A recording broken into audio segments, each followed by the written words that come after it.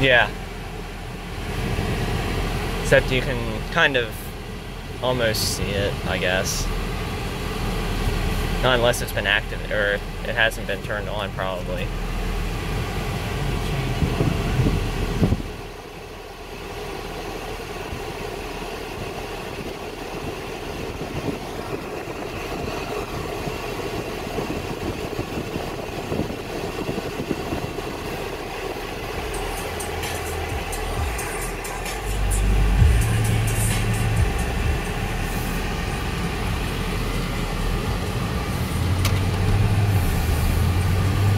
I'm really surprised this thing just drives really nice. It is such a smooth riding car. It's an all-wheel drive. It's got a 3.3 twin-turbo engine. Yeah. 169 top speed horsepower.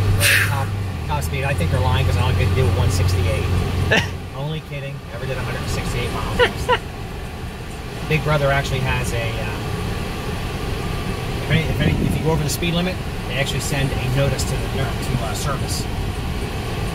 Because whenever you step on this, okay, I'm going to step on it, just give us a little bit of a taste of the juice. Okay. Whoa! It will throw you back in your seat. Holy crap! Okay? And that was just a touch. Wow! Holy crap!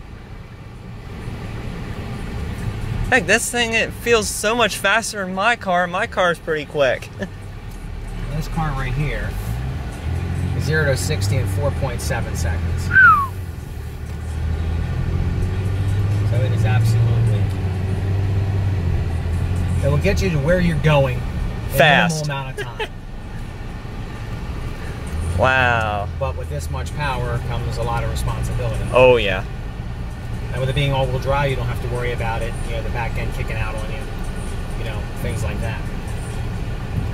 Because it is a great performing vehicle. Wow. Definitely the $53,000 was probably worth for it. Well, with the 53, you get the GT2, which this is. Yeah. Now, I have a GT1 there. You can always tell the ones that have the 3.3 twin turbo because they have the red Roche brakes on them. Yeah. So anytime you look at the wheels and you see the red calipers, that's got the 3.3 in it. Yeah. Now, even the smaller, single twin or single turbo, a great riding car. Yeah. Ton of power. Woo! Oh my God, this thing is so much fun. Yeah.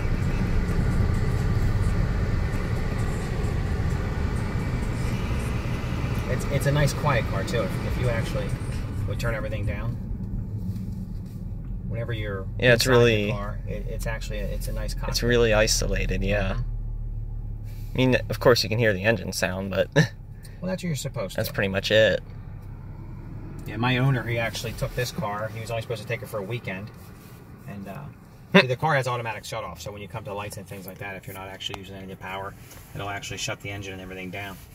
And yeah. The minute you take your foot off the brake, it starts right back up. Oh my word! So that's pretty seamless too. Yeah. It helps with the gas and all that. Yeah, I don't have that on my Tucson. I would love to have it, but I can't wait for some of these to come back to be used cars. I would love to get one. Oh. I can't afford a $53,000. Oh yeah. Now this has a great stereo in it too. Yeah, I've seen its Harman Kardon. It actually has a bass speakers under your butt. Oh, okay. In the front of the, we'll put on our air-conditioned seats. Oh, that's cool. You got heated seats and air-conditioned seats, heated steering wheel. Oh, I can feel that. Oh my word. That is so nice. I'll take it up here if you want to take some pictures of it from the side. Yeah. One of my friends that I work with, she's looking at the Konas, and I told her it's a pretty good looking car, and I mean it's got a lot of technology, and the one she's looking for is the higher ones. Okay. So I didn't even get to demonstrate the lane keeping. Oh, if you actually start to drift off, the wheel will automatically turn itself. Yeah, kind of somewhat autonomous, but not very really autonomous. Not yet. not yet. There will come a day whenever we no longer drive. And I think Tesla's on the doorstep of that.